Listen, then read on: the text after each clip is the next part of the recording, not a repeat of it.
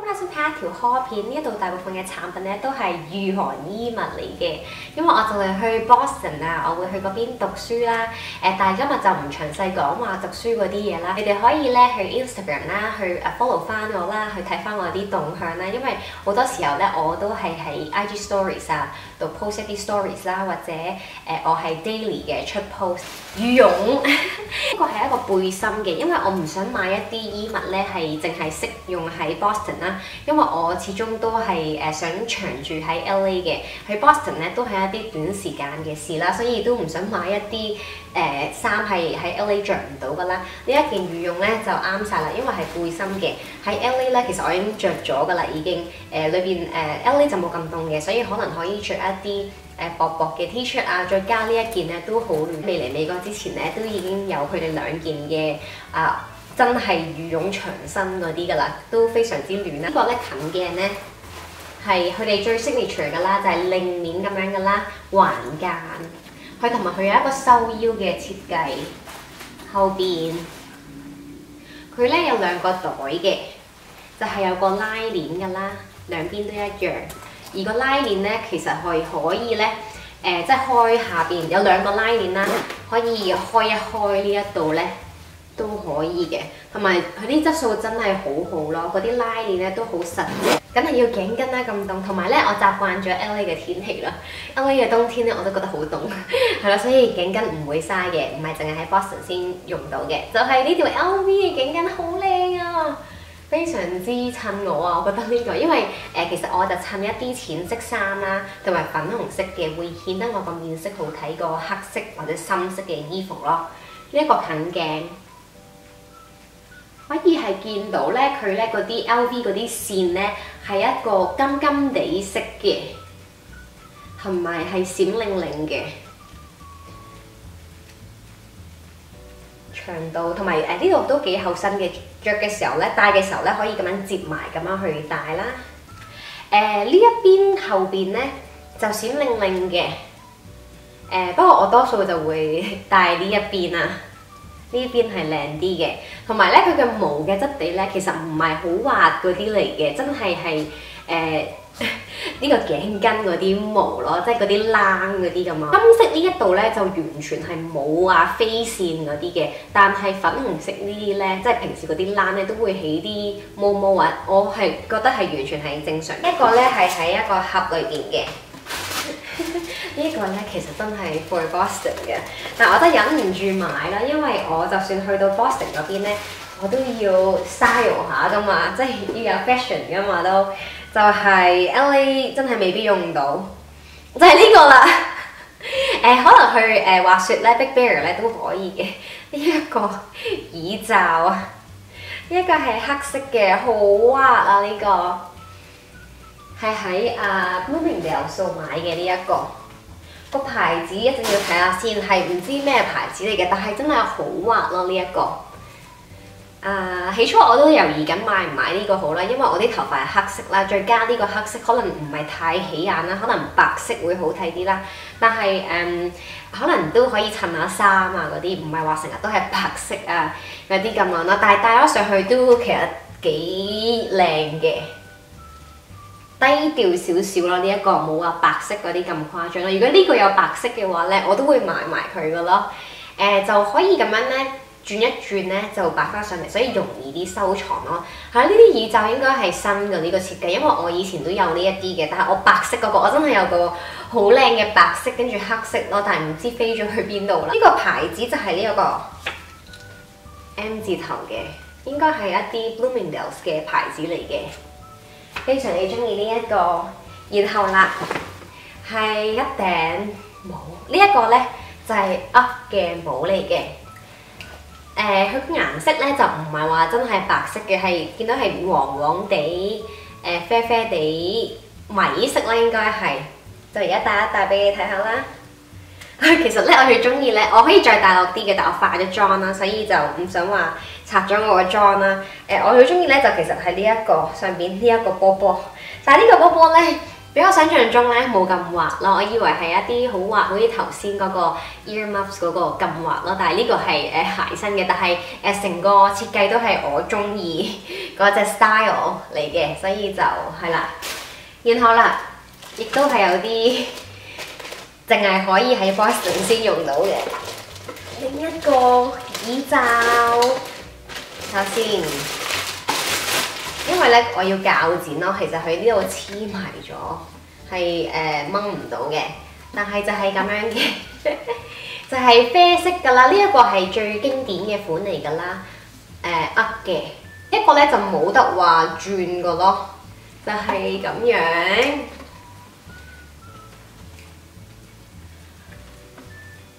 可以襯翻我嗰啲 boot 咯，因為呢一個顏色咧嘅 boot 咧都係咯，好多牌子都有出嘅，所以就好容易襯衫咯。呢個耳罩咧就冇得話駁落耳機嗰度嘅，因為我知道佢哋有出一啲係可以駁落耳機，因為我起初都有諗住買嘅，但係我覺得其實都冇乜需要咯。當然需要呢個手套啦，呢一個都係嘅，都係襯翻呢一個一 set 咁樣啦。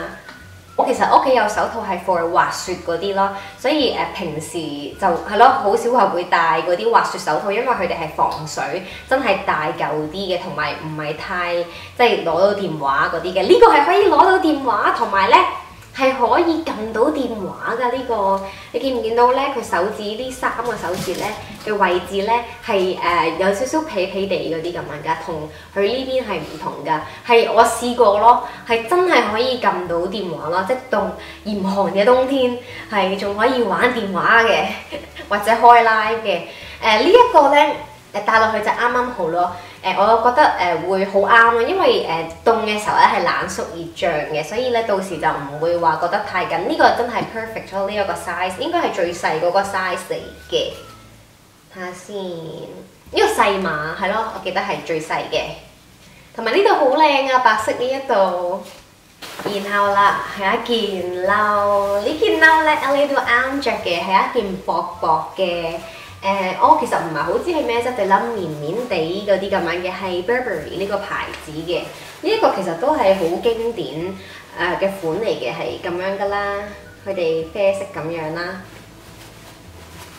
同埋有啲似呢個嘅監獄風雲嘅褸嚟嘅呢個，呢個係短身啲嘅監獄風雲褸啦，係咁樣咧，有2個袋啦，呢啲款係好 classic 嘅，好經典嘅。以前細個我覺得呢一啲款嘅褸咧好成熟、好老土啦，但係咧我而家可能真係大個咗啦。仲有一個 Burberry 嘅章喺呢一度啦，同埋佢有呢一個設計。然後就係呢件咧披肩啊，呢個咧都係喺 Bloomingdale's 嗰度買嘅。其實呢個係可以即係披肩啦，或者一件即係披嘅 wrap 嗰啲褸嗰啲咁樣嘅。係一條長方形，好女仔嘅呢一條，係好長嘅，有啲似台布嗰啲咁樣咯。但係佢個邊位咧就係有呢一啲滑滑嘅毛啦。我試過呢一條㗎啦，其實有啲長咯，可能都 for 翻啲高啲嘅朋友啦。但我其實都覺得 OK 啦，同埋可以當頸巾咁樣戴咯。呢一個係啦，真係喺 LA 都可以適合到咯，唔止淨係喺 Boston 嗰邊咯。同埋佢呢個毛毛就好滑啦，但係呢度就正正常常嗰啲咁樣啦，即係冇話特別滑啊嗰啲。但係呢件咧都係好靚嘅，即係披咗上去身之後。然後呢件褸咧就喺 Forever 21度買嘅。我都好中意呢款，即係呢啲咁樣咧，好舒服嗰啲咁樣咯，滑溜溜嘅。呢個係Forever 21嘅 exclusive 網上面買嘅，所以喺鋪頭咧就會冇得買。長地身咁樣嘅，有少少似我 Brandy Melville 咧嗰件外套咯，但係呢個有個拉鏈嘅。同埋有冇袋咧？呢個係冇袋嘅。跟住有頂帽，然後都係喺 Forever 21度買嘅。呢個減價14蚊啊，所以我就買咗。呢個係一個紫色嘅，應該係普通 Forever 21佢哋嗰條 line 嘅，係有啲似即係晚宴咧會着上身嗰啲啦，同埋紫色。係咁講，好多衫咧好多毛喺塊面度。然後啦，就係呢件喺 Lulu's 度買嘅 Lulus.com， 好中意呢個款式嘅衫咯，係好翻工嘅有少少，跟住係有條拉鏈咁樣噶啦，超級舒服啦呢一個。呢個就比起頭先粉紅色呢一件咧，就冇咁 casual 嘅，比起粉紅色呢個就係係咯，可以食到飯都可以嘅呢一個，同埋佢都真係幾厚身個咯，同埋 LA 都着到呢一個。其實我有好多唔同顏色嘅呢個款嘅外套咯，我好中意呢個款嘅外套咯，係好襯我咯。比起係咯，即係其他嗰啲咁樣，一條頸巾咧就係Chanel 嘅 tweed 嘅質地㗎啦，佢咧就比較 low key 少少嘅，佢就有呢一個佢哋嘅獅子頭啦，同埋獅子頭咧，係啦獅子頭啦。佢咧近鏡咧係非常之靚咯，呢一個金色嘅線啦。同埋 Chanel 都好即係 class 即係 tweed 嘅質地咧都好 classic 嘅。呢一條咧係好長嘅，真係非常之長咯。如果平時呢度係摺埋咗一次咯，如果就咁戴，好似平時咁樣戴咧係唔得嘅，可能好高嘅女仔先可以咯。我要翹2個圈嘅，成條都係咁樣。呢一個咧係喺佢呢個嘅40% off 嘅時候買嘅，佢個牌喺呢一度啦。呢個咧，如果睇呢邊嘅話咧，係我唔會中意嘅，係佢哋太空人嗰個系列嘅。但係另外一邊咧就好靚咯，係 Chanel CC logo 嘅披肩咁樣用咯，係都幾大條嘅。係啦，披肩嘅時候咧。即係咯，會 show 呢個 Chanel 啦。其實咧，如果就咁戴咧，太空人如果你咁樣摺埋咗咧，太空人嗰邊咧其實唔係太明顯嘅，都 OK 嘅。等我俾太空人嗰邊你哋睇下先，真係有啲奇怪嘅。其實我覺得佢哋呢個系列咧都有啲奇怪，因為佢啲衫咧係太空人嘅衫咯。係啦，非常之開心啊！有呢一條。好啦，到最後一條 Chanel 頸巾。亦都係 tweed 㗎啦，又係走低調路線嘅，同頭先咧呢一條咧係差唔多花嘅，有啲唔同咯。近睇咧，睇下先。近睇呢一個係真係橫間咁樣嘅，而呢一個咧係一個十字咁樣嘅，都係一樣啦，比較長身。呢個摺埋咗一半都咁長啦，已經。睇下佢呢個有冇 logo 嘅先，喺呢邊啊！哦，原來呢個嘅 logo 係寫住 Chanel CC 咁樣嘅喎，但係都好細咯。我唔記得睇下啲石仲喺唔喺度添，喺度。呢一個雨翻都唔係話好滑嗰啲㗎啦，呢一個會係最滑咯。如果3個比較嘅話，因為呢一啲tweed嘅質地都本身係鞋地身嘅，但係如果凍嘅時候咧，其實唔會話吉肉嗰啲嘅。好啦，到 Chanel 啲褸啦，我有3大件喺度，我唔知點樣俾你哋睇咧，因為佢有嗰啲佢嗰個袋 Chanel 嘅袋，跟住係咁樣嘅，同埋佢有啲膠喺裏邊啦。等我拆好咗，我再俾你哋睇先。第一件 Chanel 咧就係呢一件啦。人生咧其實真係第一次買 Chanel 褸咯，一次過就買咗3件咯。因為我覺得咧Chanel 嘅衫啊嗰啲都好貴咯。減價嘅時候咧就啱晒啦。呢個都係咧40% off 咯。佢咧就有一個大嘅 CC logo 啦，因為始終我就真係唔係太常買啲名牌嘅衫啦，所以我就覺得即係浮誇啲其實都可以嘅。可能等我遲啲再買多啲嘅時候咧，我就可以買啲非常之低調嗰啲嘅話啦。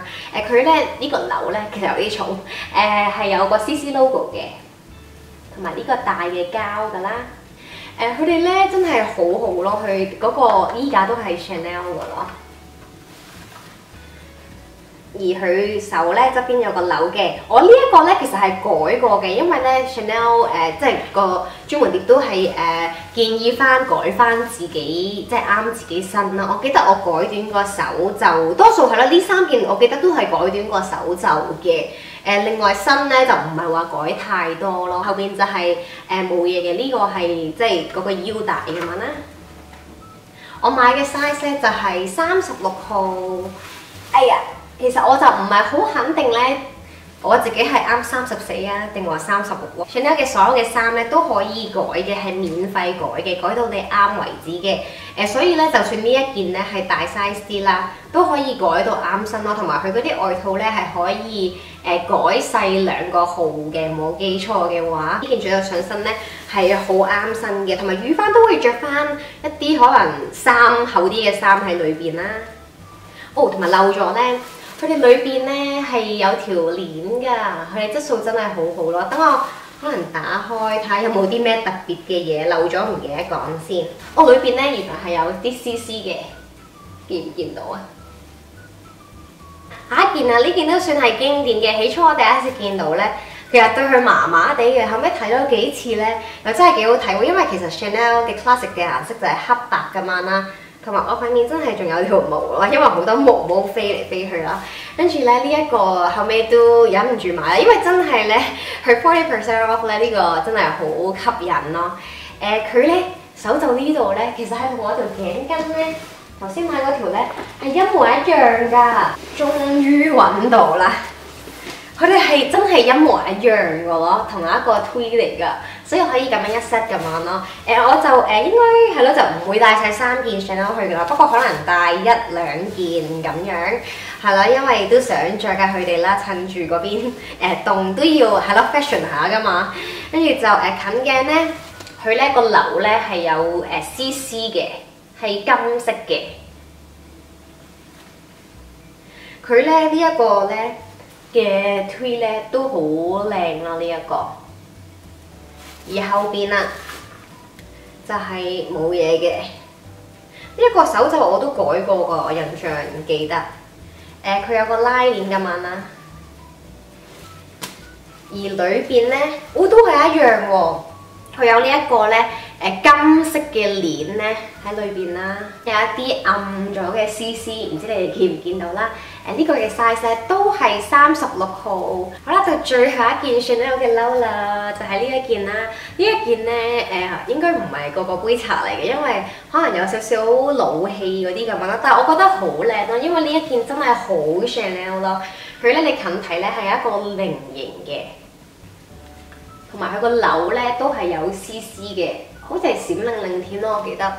係啦，係一個閃石嘅絲絲。係一個唔貼身嘅衫落嚟嘅，有少少似我頭先 Burberry 嗰件咯，嗰啲款式咯。呢件都改咗個手袖，而後邊咧就係乜都冇嘅。係啦，呢度有一行咁樣啦。呢一件嘅 size 咧，亦都係一樣36號。呢件裏邊係冇特別嘢嘅，同埋呢一件咧係有深藍色嘅，但係我就中意黑色多啲咯。其實咧，我對深藍色呢個顏色咧，麻麻地咯。我有深藍色嘅包包嘅，但係如果我黑色同埋深藍色嚟揀嘅話咧，我會揀黑色。真係好靚呢一件。好啦，到最後啦，係一啲 LV 嘅產品啦，有一件衫啦。嗰件衫咧，其實唔係特別去 Boston 特別去買嘅，但係我就順便擺埋落呢個 haul 嗰度啦，因為都係長袖啦。而呢一個就31隻俾你睇啦，呢一個一齊開箱啦，我就未拆嘅絲帶，同埋好靚嘅 LV 咧，佢哋咧因為係 holiday 啦嘅關係，佢哋有特別嘅袋咯，同平時嗰個藍色嗰個手抽係有啲唔同嘅，同埋佢哋係用即金色呢個閃靈靈嘅絲帶，全部都係御寒衣物嚟嘅，估唔估到咧？頸巾呢個係其實同頭先咧粉紅色嗰個咧。係同一個款嚟嘅，但係唔同顏色啊，因為真係好靚啊！呢一個款，呢一個係 limited edition 嚟嘅，係有呢個嘅淺粉紅色啦，同埋淺粉紅色再加白色咯。呢啲係好女仔嘅顏色，非常之中意啊！同埋呢個係最後一條啦，因為佢哋翻咗貨咧都即刻賣晒咯呢一個。你近睇咧個線咧就唔係話係閃靈靈嗰啲嚟嘅，係普通嘅。但係我都好中意咯呢一個，因為好女仔啦。而後邊咧點解係 limited edition？ 因為後邊係特別啲嘅，係有唔同嘅，即係好似 Victoria's Secret 咧，即係一條條嗰啲咁樣嘅。就係又係同一個款嘅，但係係呢一個係黑色嘅，因為我咧就真係好中意呢個款嘅頸巾，同埋有選擇困難症啦。呢個係真係有閃靈靈㗎，係銀色嘅線嚟嘅，同埋黑色其實咧都係比較易襯啲咯，係咯。但係其實粉紅色對我嚟講都易襯嘅，因為我通常係着淺色衫咯。但係呢一個係勁 bling bling， 即係超級 sharp 咯。呢一個係比較係咯，其實全部都比較高調嘅，因為好多 LV 嘅即係 monogram 啊嗰啲咁啦。但係呢個係再零舍、再 high key 啲嘢，因為佢個 contrast 好大咯。呢一個好啦，又係呢一個盒啦。呢一個咧都係頸巾，但係呢一個係絲巾嚟嘅，呢個係薄好多嘅，呢個係淺粉紅色啦。呢一個咧其實咧365日咧都啱用嘅，呢一個係一個可以當披肩咁樣用嘅一條嘅巾啦，真係好大啦呢一個。